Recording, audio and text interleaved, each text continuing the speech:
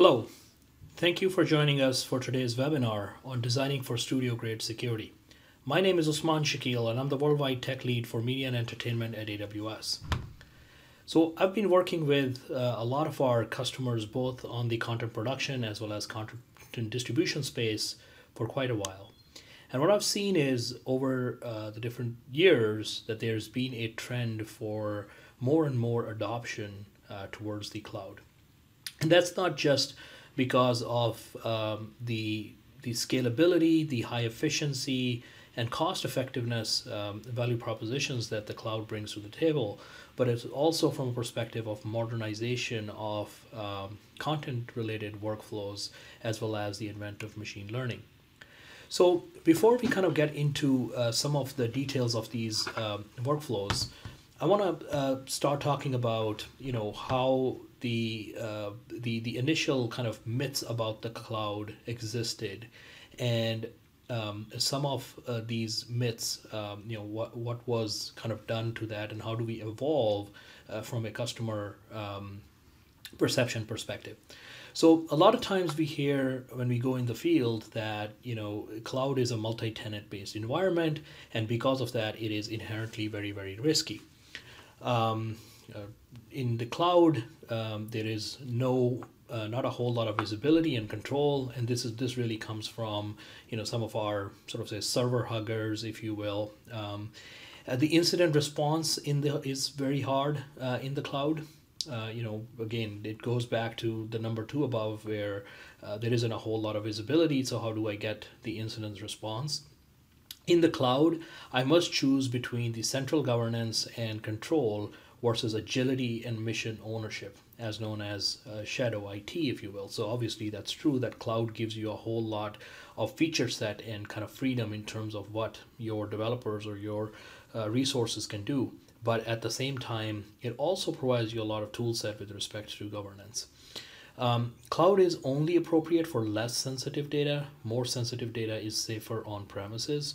So as you can see, and I could relate to many different examples out there from the type of workloads that customers are running today on top of the AWS cloud, from highly available mission critical type of workloads to highly sensitive and critical data sets to even customers that are in the federal government space, all using the same AWS platform for running their mission critical applications. So when it comes to the baseline security requirements or security standards, I mean, AWS has worked with many different industry specific audit or compliances out there, and there is a whole detailed discussion around that in the AWS compliance white paper, also the AWS security website. So I highly recommend folks to kind of go take a look at it. When it comes to content specifically, the common security requirements are around the MPAA, the Motion Pictures Association of Americas, that have the best practices guidance for storing content as well as running content related workflows. There is the CDSA, the Content and Delivery Security Alliance, and then on top of all of that, there is the major studio requirements. For example, Disney Marvel being considered as the gold standard.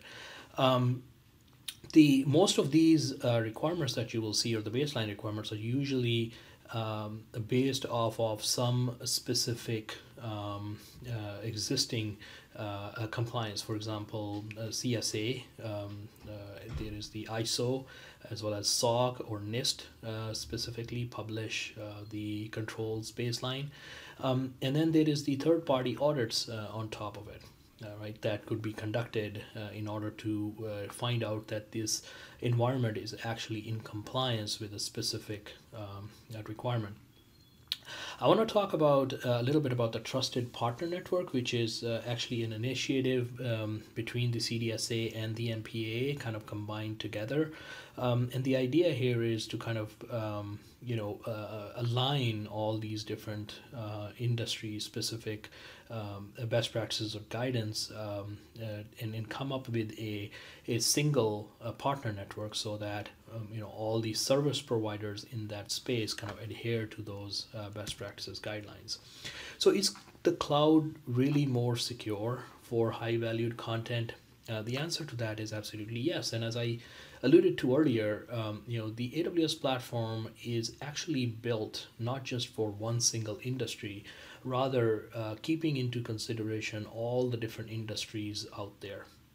And we have customers from all over the place, very large enterprises to startups to somewhere in between, running all types of workloads, from asset management, of whether that is media assets or some other high valued assets, to running high performant processing of their content or other data sets, as well as basically workloads from all the different industry verticals out there that also include the public sector or the federal government, that have very specific or stringent security requirements. But at the end of the day, the platform is the same. And what we at AWS do is we work very closely with our customers, being a very customer obsessed company. We work very closely with our customers to gather those requirements that are needed for a specific security audit requirement. And we iterate on those requirements to build additional feature set in our services, and as a result you see a platform which is really hardened in multiple different aspects. And from the analyst perspective, as Gartner states here, this whole kind of ideology or idea about the security of the cloud is kind of really shifting in the other direction, where customers are really looking at cloud security as being very serious and something that they themselves not being able to produce in their own on-premises infrastructures. So why is cloud more secure for the high valued asset? So as I mentioned before, platform built for all industry workloads. But in addition to that, there is also a default set of best practices. Default set of best practices that I'll talk about in much more detail later in the presentation. But really, from a perspective of how do you build applications and deploy applications, how do you use underlying storage infrastructure, some of the things around, one of the things that we talk about is the least privilege, right? And what you will see in some of these applications or some of these things that you will use on the cloud-based environment is that they are automatically kind of built in to the platform by default. So like say if you are building an S3 bucket and you have your content sitting on the S3 bucket, by default the access is only to the owner unless you actually go in and provide access to anyone else. And we'll talk about some of the additional defaults that are there. In addition to these default best practices, there is also the modernized architectures. So, things like serverless, microservices, or different deployment models and the visibility around it. Now that's a kind of like more like a revolutionary thing when it comes to when you look at your application architecture, because oftentimes what you will see is you will build an application and it's a pretty monolithic type of an architecture. You could do lift and shift, but at the same time it gives you the capability to kind of rethink your application from the beginning, and not just simply lift and shift, but to also performance optimize or security optimize your application. And some of these modernized architectures, like say serverless or microservices, kind of move that architecture thinking from a monolithic, always running type of an environment to really a transactional, on-demand based environment, right? So, as an example of the supply chain, you'll see that these modernized architectures would allow you to actually start the underlying infrastructure for each and every single task within your media supply chain. So that's just as an example where you can use serverless components And the benefit really that allows or that provides you is that, I mean, consider a 24/7 infrastructure running for months and sometimes over the years.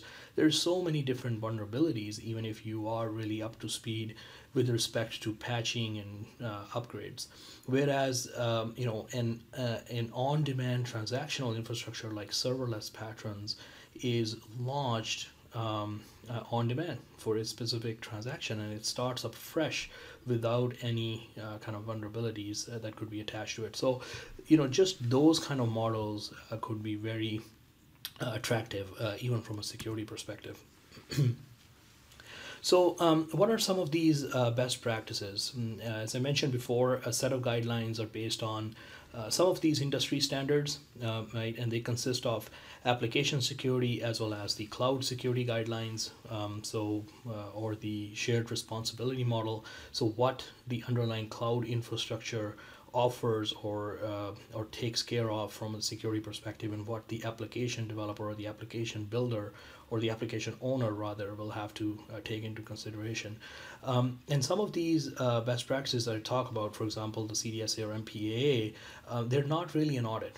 Rather, those are all assessments or inspection and are based on self-assessment. And there is infrastructure and application assessment attached to it. So in this presentation today, we're going to focus on specifically two key workloads. One is the rendering or the burst rendering in the cloud.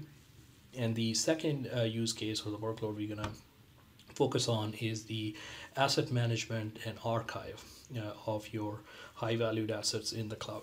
So first, kind of talking about the rendering, there are a few key requirements for secure render. There's obviously the whole idea of access control, the network connectivity and isolation, the data and content movement between the different environments, if you will, the underlying storage security of not just the inputs, but let's say, can you actually write outputs of the render in the cloud?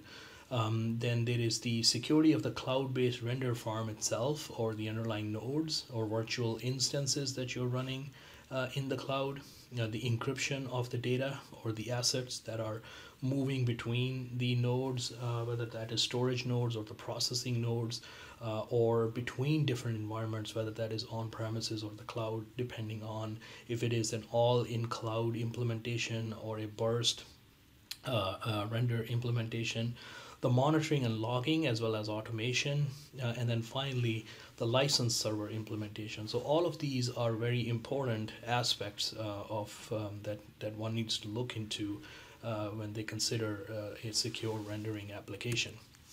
So this slide here talks about a very high level sample architecture of how one would implement a burst rendering type of an environment in the cloud.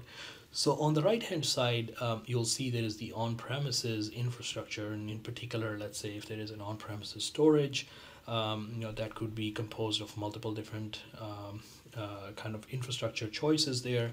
And on the left hand side, you have your AWS environment. So one key aspect is that from your on-premises, you either have a direct connect or some kind of a VPN over the internet that you're connecting to your AWS environment. And the very first aspect there is the data movement, right? So how do you kind of bring the data from on-premises into the cloud? So that's a key component there.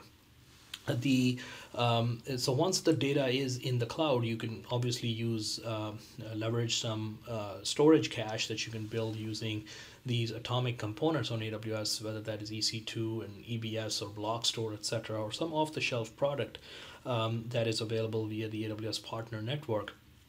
There is also the Elastic File Store that offers you a shared file system, a high-performance shared file system, that you can actually use your hydrate workers to kind of pre-hydrate. And then on top of that, you're actually building your render farm, which is composed of EC2 instances, whether that is spot or on demand.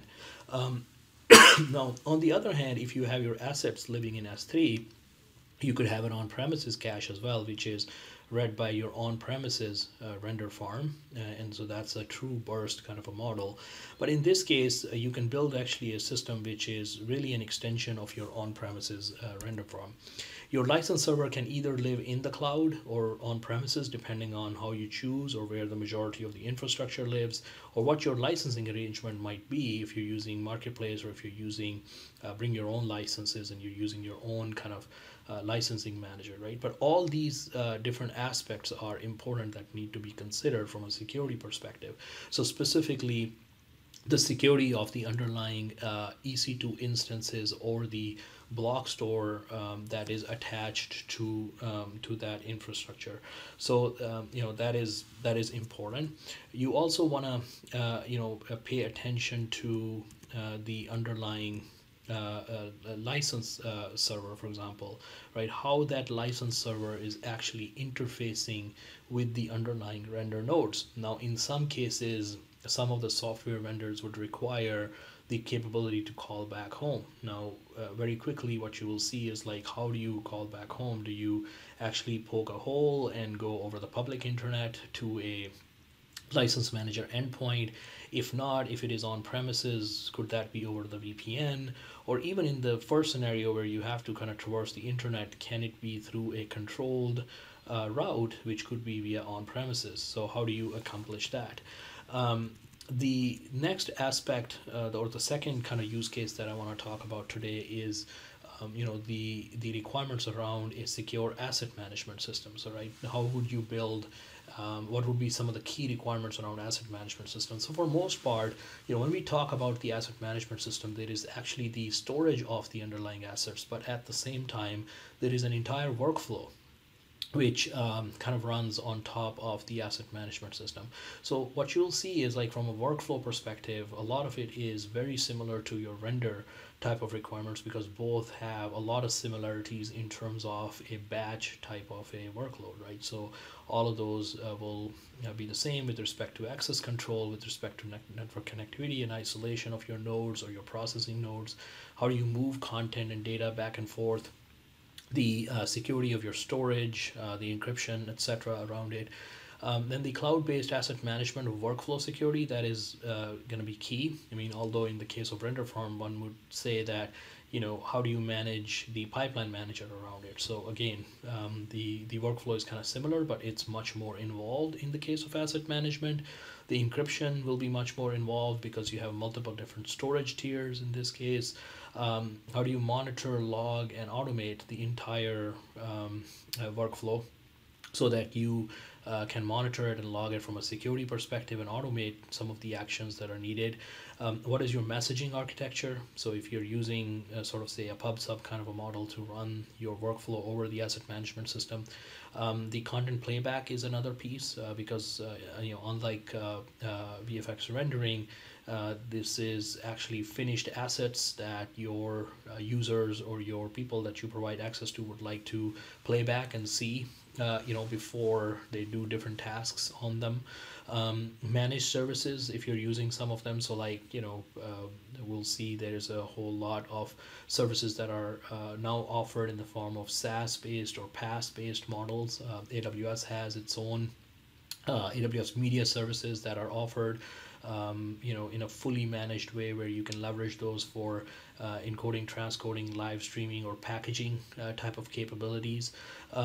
So how do you manage those managed services, in conjunction with some of these base level infrastructure constructs like EC2 or S3? How do you pass the encryption capabilities around it? Then machine learning applications. In the case of supply chain, we were seeing a whole lot of application or usage of machine learning applications that are being used to actually run the or run different tasks that are required. So for example, metadata extraction, facial recognition, translation, transcription of the content, etc. Some of the scenarios there. But again, how do some of these fully managed machine learning applications access your content? Right? If the content is encrypted, then how the key management occurs, and so on and so forth. So these are some of the considerations or requirements, when it comes to actually implementing a secure asset management system. So this is a high-level architecture, if you will, for an asset management system in the cloud. Starting from the left-hand side, you have your asset management user, and there are actually two different routes. One is actually where the kind of wider arrows depict the movement of the content, whereas the smaller arrows depict the actual workflow.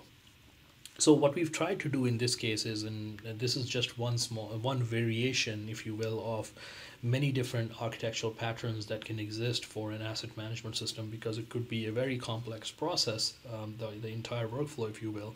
And there are a lot of off-the-shelf products available as well that offer this entire kind of implementation in a box. So what we've done here is it's a sample architecture that is highly leveraging the entire serverless pattern. So on the left hand side, the asset management user actually can upload the video files, which is depicted through this big arrow. They can leverage S3 transfer acceleration or AWS Direct Connect. S3 transfer acceleration could be over long distances, over public internet, VPN type of an interface. The files get into a content lake that could be S3, and have some kind of a policy to kind of move content or tier content into the different object storage tiers that AWS offers. But the key aspect there is that once the content arrives in the S3 bucket, then that can actually trigger a notification that can trigger the entire workflow using a series of Lambda functions orchestrated through AWS step functions. So the idea being that it's all transactional, so that you don't have any running infrastructure that is in your control in this context, and every single thing is on demand. So whether that is running AWS Elemental Media Convert to create proxies that are then stored into S3 as well, or running simple tasks like doing a universal ID assignment, or extracting out technical metadata, or computing an MD5 hash sum, or doing some complicated machine learning type of aspects, whether that is machine learning video or audio or text. And all of that could be really on demand and transactional, orchestrated through Lambda, and the entire metadata could be all captured in a single unified asset management or in single unified metadata repository, if you will, which, by the way, you can also add additional constructs, like let's say if you have a data warehouse type of a model, then you can bring that data in as well and run heuristic on it. But the entire metadata then available via a search interface using Amazon Cloud Search, which can then be exposed via a Beanstalk application that builds a front end to this entire asset management system. So as you can see in this architecture, the entire application from the front end to the back end of the asset management system and the entire workflow on top of it is actually built using serverless, and it's all fully transactional, meaning the underlying infrastructure runs for the life of the processing of a particular asset or file. Now, in terms of the security, there are several things that are very important here that we need to understand. So one is this entire path that the content takes end to end, from the receipt of the content all the way back to playback, or any other aspects, also from a perspective of how this content is being used by different tasks of your asset management workflow to storage. Then we talk about the content lake itself. How do you secure this content lake itself? We talk about the different processing nodes that are different processing tasks that are happening, and the security of the underlying workflow itself. So what would be the implications with respect to sort of say vulnerabilities specific to this pub/sub model or this Lambda function, etc. The security of the underlying workflow tasks.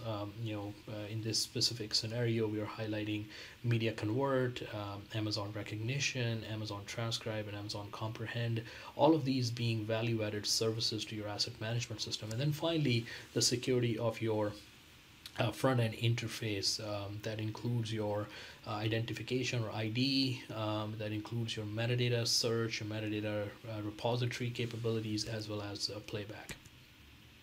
So, up till now, I discussed the architectural patterns for VFX as well as asset management. Now, let's take a kind of step forward towards how AWS can make it easier for you, specifically from security feature set perspective or architectural patterns perspective, etc. So what I'm going to do is I'm going to actually extract out some architectural commonalities across the two different use cases that I discussed, and I'm going to give you best practices related to security. So the very first one is around governance and access control, right? So oftentimes what we see in these media workflow settings is that there are multiple different parties that are involved in a single workflow. So if you look at, say, your VFX rendering type of scenarios, you could have a VFX studio that is actually a service provider to a content owner studio, right? Or there could be a post house facility, maybe even a media manager kind of associated with it. So you have very quickly the makings of multiple entities. In the case of asset management systems, very often you will see that there will be, again, multiple different parties from the content providers or content suppliers, if you will, to service providers that could act in the form of software as a service or a platform as a service, or even a one-off kind of a service which is being outsourced to a service provider, and then finally the recipient of the content. So very quickly you have this entire workflow, like your media supply chain, where you have multiple different actors or organizations that are associated with it. So how do you really do governance and access control? And also, more importantly, when it comes to these third-party service providers, it is important to understand how they do governance and access control, because at the end of the day, they are using the same environment in a multi-tenant fashion. So meaning one VFX studio could be doing multiple projects, and those multiple projects could belong to different underlying content owners or studios. So so that's where it's important, like how do you do governance and access control. So the identity and access management and IAM roles is very, very important here, as well as the couple of additional services like the AWS organization and AWS Cloud Directory.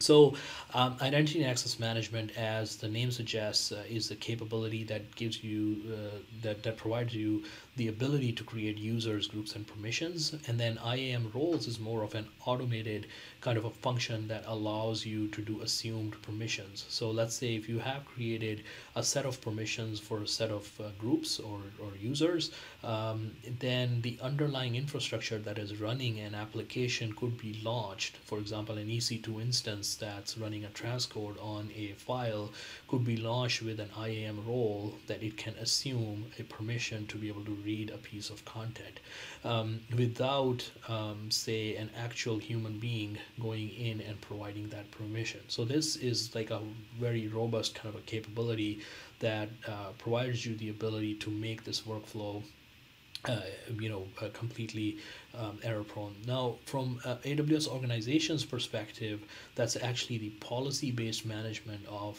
multiple AWS accounts. So oftentimes what you're going to see is the underlying content owner actually requiring the service provider to run their application or run their processing or value-added function to their content in a totally isolated environment. Now, it's kind of interesting that if we deep dive into it, that what does that isolated environment means. But oftentimes it is considered as having a separate account altogether from the underlying cloud vendor perspective.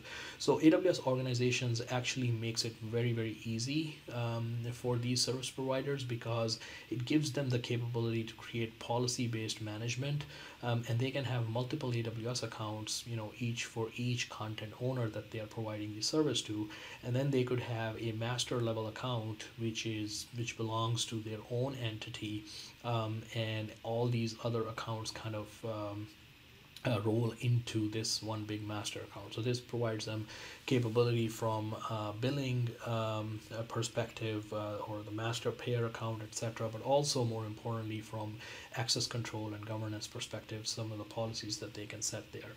AWS Cloud Directory is actually a multi-tenant directory based store. So again, it's a fully managed service that's available to our customers.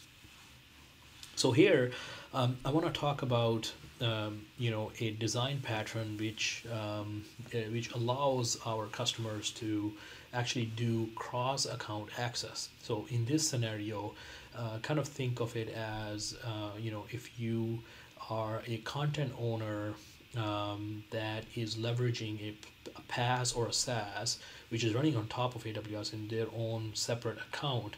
How do you leverage that to actually provide them access to your content, but also at the same time being able to monitor what's going on in that SaaS or PaaS on behalf of your content, right? Or what's happening to your content. So having that visibility if the third party PaaS or SaaS owner gives you that capability. So specifically in this scenario, first of all, the studio or the content owner creates a master key per title, and then the content is stored on the AWS Object Store, encrypted using KMS or Key Management Service. That could be one key per title. And then the content owner actually creates an IAM role, which provides access to the content from their S3 bucket to this third party AWS account. Now, the third party then comes in and they have launched their processing nodes in their VPC. These processing nodes, let's say in this scenario, could be an encoder farm, and they can access the S3 bucket via the S3 VPC endpoint, and they can call KMS to get the encryption key. So bear in mind, these instances that are launched on the right hand side inside of this third party service provider's account are actually launched with a IAM role, which was provided by the actual content owner for them to be able to read the content, but also being able to call KMS to get the encryption key. Now, there could also be infrastructure or application services that are running on the content owner's account, and those could all work together with this service provider over VPC peering. And if again the third party provider, this PaaS or SaaS, allows the content owner to run CloudTrail or be able to view CloudTrail on their account, they can choose to do so as well via cross account access. So you can obviously look at much more details on this kind of a pattern on this website that I've listed down here through AWS organizations. So the next aspect or the next area is the network connectivity and isolation. So AWS provides you AWS Direct Connect and Direct Connect Gateway. So Direct Connect is a capability where you can actually peer with AWS over a direct line that could be in the multiples of 1 gig to 10 gig Direct Connect. And the Direct Connect Gateway actually gives you the capability to go from one Direct Connect location or interconnect to any region in the world. So let's say if you peered from one location down in LA, say One Wilshire in LA, to our US West 1 region, but now you have a remote team that is in New York and they need to have access to it, and you want to somehow have access to their environment in the US East 1 region, you can actually use this one Direct Connect that you had put in place from One Wilshire to the US West 1 region to actually take you to US East 1 region as well. So that is the underlying application of the Direct Connect Gateway. So oftentimes what we've seen is, in the case of burst type of scenarios where say you have an on-premises infrastructure that you're using to render and you want to scale out to multiple different AWS regions, you can actually use this one Direct Connect to take you to multiple regions as well. to leverage the capacity across the different regions. AWS VPC or Virtual Private Cloud gives you the capability to create an isolated environment within the AWS cloud, which again gives you the ability to define your own private address space. You can also choose to completely isolate it, meaning the only way to connect to your VPC could be through Direct Connect or a VPN gateway. And we offer the cloud-based VPN as well.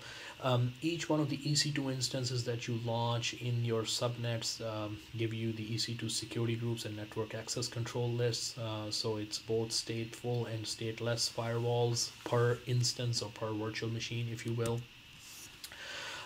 So the one of the key aspects we talked about earlier when we talked about the architectures was how is this data or content moving from on-premises into the cloud, both in the case of, say, the burst render as well as your asset management system, right? And in some cases, what you're going to see is it could be over Direct Connect, because hey, it's your on-premises and you have the capability to spin up or create this Direct Connect link into AWS, and you could go over that. In many other cases, you're going to see that that's not a choice or that's not an option because you're using a service provider or that has multiple different locations across the world, or does not have a direct connect with AWS, or you're receiving content from many different suppliers in the case of your asset management system, and it's basically a one-to-many type of transfer. So obviously there are means to kind of accomplish that over VPN. AWS offers you the VPN gateway, but at the same time you can leverage Direct Connect. You can actually encrypt your content on premises, and we'll talk about it in much more detail, but basically encrypting content client side first, then using HTTPS or TLS connection over to the S3 endpoint for encryption in transit, and then getting into S3 and enabling encryption at rest as well. Now, this entire process, you can also kind of automate the access through identity and access management, that covers the roles as well as the KMS access, etc. For S3 access to EBS or other processing layer, you can again launch that with the role, but at the same time only allow the movement of the content over the S3 VPC endpoint, so that your S3 endpoint is protected, meaning you can create a policy for your S3 such that the only way to read or write anything to your S3 bucket is over a S3 VPN endpoint, right? And it's not over a public endpoint. And then finally, we've also seen Snowball, which is actually a physical appliance that AWS can ship you for accelerating the transfer of very large scale assets into the cloud. With respect to the instances itself, we talked about the render nodes as well as the media processing instances that are running the underlying application. There are some of the considerations that you need to have in mind. So first of all, looking at the hardened AMIs or Amazon machine images, so making sure that you're creating your golden images appropriately, and there is a proper access control around it as to who can create those, what your underlying developers or your deployers have access to as to what armies they can actually launch instances of, and you can really automate all of that through your IAM policies. The same thing with CloudFormation, so that allows you to really automate each and every single thing within your deployment stack. So the idea here is that you look at your underlying architecture, take a step back, and then harden that architecture, but at the same time, once you have it finalized or fully vetted and approved, then you use CloudFormation to automate it and version control it, etc. You also have to look at the license server implementation, and I talked about it earlier, like how do the interaction from this license server to your render nodes occur? Because if your render nodes or your processing nodes are running inside of a VPC in a fully isolated environment, then that licensing server is important, because if licensing server is talking over the public internet, or your render nodes are talking about a license server on premises, so these are the key considerations that you want to have and do proper risk mitigation around it. A couple of different services that I want to talk about that are very useful here. One is the AWS Config and the AWS Systems Manager. So AWS Config actually gives you the capability to assess, audit, and evaluate the configuration of your AWS resources. So as I mentioned before, you could use, you have to make sure that your armies are hardened, hardened machine images, updates, patches, all of that good stuff. So you can actually create a rule set within config that it will assess against and actually audit all of your running instances against. And it continuously monitors and records your AWS resource configurations and allows you to automate the evaluation of recorded configurations against desired configurations. And then it enables you to simplify compliance, because at the end of the day, if you're going and getting an audit done for your underlying application stack, you could just simply provide them with the AWS config report that actually gives them a comprehensive view of what underlying version of a software or OS is running where. The AWS Systems Manager is also a very useful capability. It's actually a unified interface for operational data across multiple AWS services and also on premises. So just imagine if you have multiple VPCs, one running your Linux instances, but the other running a Windows stack or something else, or it could be multiple different applications, right?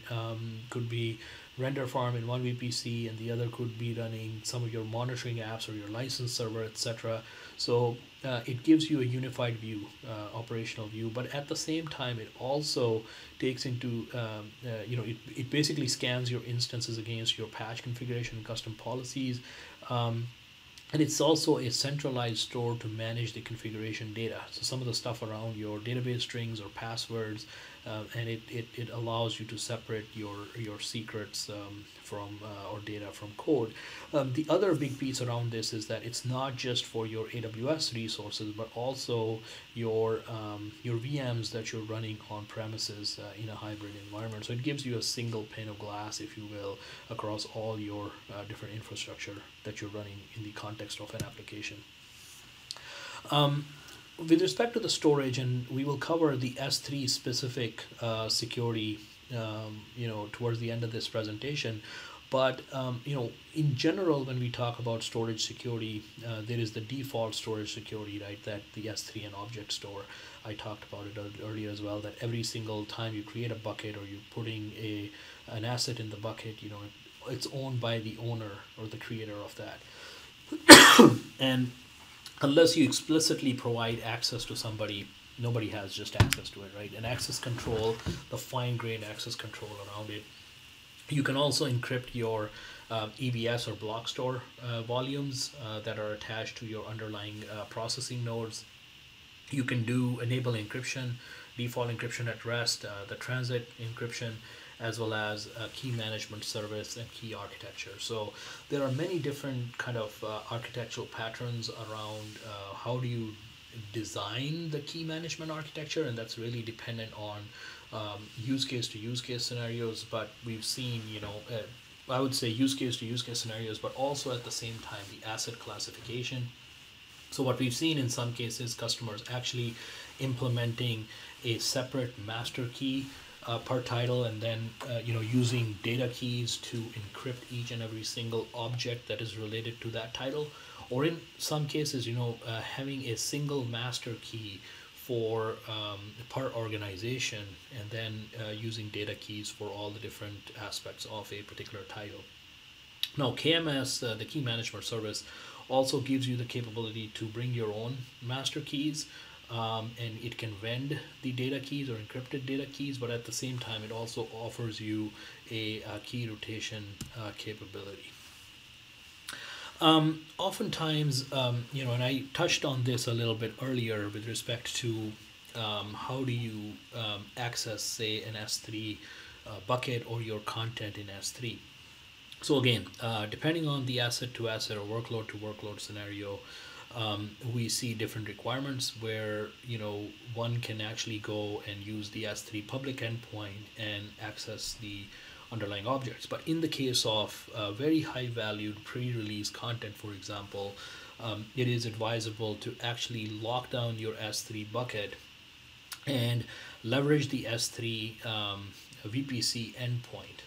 And you can actually create a rule set where the only way to access content in your S3 bucket is through a specific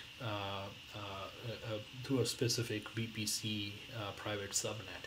So this is actually depicted on the bottom right hand side, where the only way to access your S3 bucket, even if you want to access it from your own premises, is over a VPN or a direct connect connection going through a specific subnet in the VPC, and you can configure it all through IAM.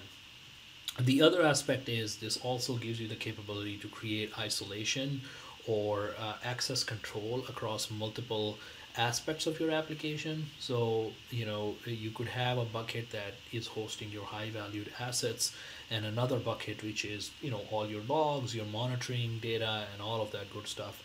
So obviously those are two different asset or data classification, and you want to create proper setup for each one of them. So VPC endpoint kind of gives you that capability to create this fine-grained control as to how do you traverse a specific bucket and who has access to it. And it can also allow you or enable you to kind of create certain level of monitoring, notification, and alarm or automation type of capabilities across different aspects of a bucket.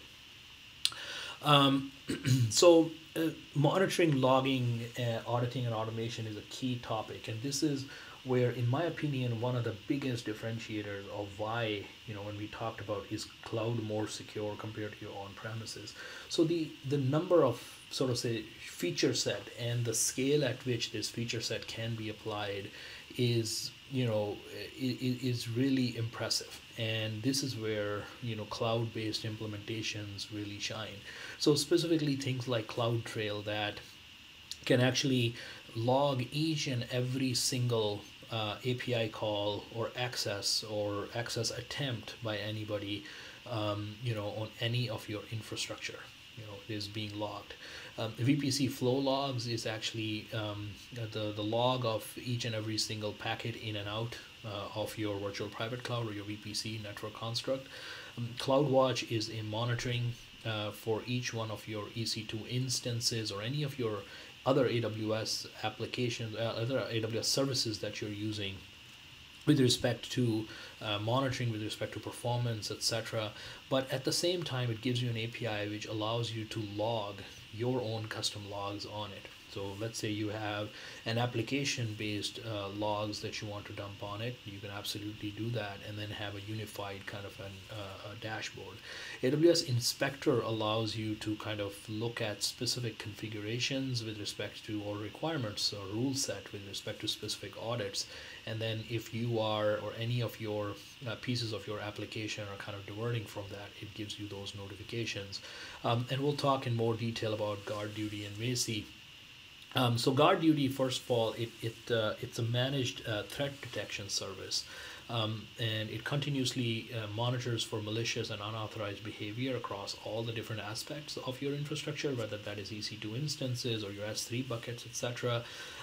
Unusual API calls or unusual unauthorized deployments, for example. So let's say if your AWS account got hacked, God forbid, and somebody launched a bunch of EC2 instances to launch some kind of a DDoS attack or whatnot, Guard Duty actually would detect that and notify you. And it also notifies or detects potentially compromised instances by the attackers. So in the diagram here, what we are showing is actually Guard Duty, monitoring this threat detection across all the different infrastructure services that you're using, and then pushing all of that into Lambda that pushes it into an S3 bucket. And then you can build a stack using Elasticsearch and Kibana that allows you to then, have a real-time uh, um, visibility into any kind of potential compromises that you may be running into. So you can, search by keywords. You can also create regex type of scripts here that kind of notify you or automate to notify you. Amazon Macy is another service, security service that uses machine learning actually to automatically discover, classify, and protect sensitive data in AWS.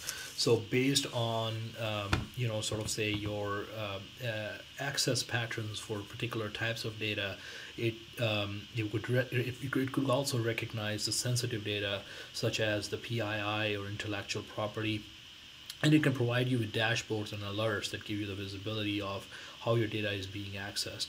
And it protects your data stored in S3 with support of additional data stores that are coming later this year. So the last topic I want to talk about in depth is the S3 security specifically, right? Because this is the key element when we talk about asset management or archive, because the key aspect of it is how do you actually secure your content lake. So there is ton of information out there on the S3 documentation page, that you can go read up on. There is a lot of different blogs, videos, etc. over the years that have been created now, with respect to the security best practices. I want to just, take some time here and highlight some of the key kind of say features, if you will, and how they work, or how those could be leveraged in the context that we are talking about. So first of all, the whole idea of least privilege. You don't want to give access to anybody on any kind of a content unless it is absolutely necessary. So S3 gives you the capability to achieve that through three different policies. One is the identity and access management based policies, where you can create IAM policies on specific user groups or create permissions as to who can see what. Right. So we talked about the IAM roles earlier, where your applications can interface with S3 in a specific permission setting without having to interface with a human being. So, very useful kind of capability there. A bucket policy is another one where you can set a specific policy at the bucket level. So then you can start kind of saying, that a specific bucket is just not going to be publicly readable, and only the admin user group can set that bucket policy. And now anybody else, even by mistake, cannot come in and make your bucket sort of say read accessible to the worldwide or the publicly. And you can create things like MFA requirements around it. So anytime you kind of delete an object or want to change say that bucket policy, you require two-factor authentication to be able to do that, right? So basically it's not some of these key things are not done in error. And then there is access control list that also gives you an additional fine-grained control within S3. Again, I won't go into a whole lot of details here. There's a lot of literature around when to use what kind of a policy in what scenario, and I highly recommend folks kind of take a look at the documentation around it. Then on the encryption side of things, so first of all, encryption in transit. So there is HTTPS, TLS endpoints for S3 that one should always use, and you could also encrypt the content client side. So the Java SDK for S3, AWS S3 offers you the client side encryption capabilities, where you can actually either leverage KMS or bring your own key to do client side encryption, and then you you send it over an encrypted channel over to S3. You can also enable the VPC S3 endpoint that we talked about earlier. So the only way to kind of put stuff into S3 will be over direct connect via a VPC or over VPN via a VPC into S3. That's obviously just optional. Then on server-side encryption side, there's three different flavors that that S3 offers. One is the SSE, server-side encryption on S3, where S3 will actually manage the data and the master encryption keys. So you just basically check a box and say, hey, enable server-side encryption, and everything is managed by S3. The second option is the SSE server-side encryption customer-based keys. In this case, the customer or the owner of the assets in the bucket actually manages the encryption keys. So you can bring your own key, and the way you do that is you enable SSEC, and anytime you're putting an object into S3, you will actually provide an encryption key, and then anytime you're doing a get from S3, you will have to provide an encryption key for that.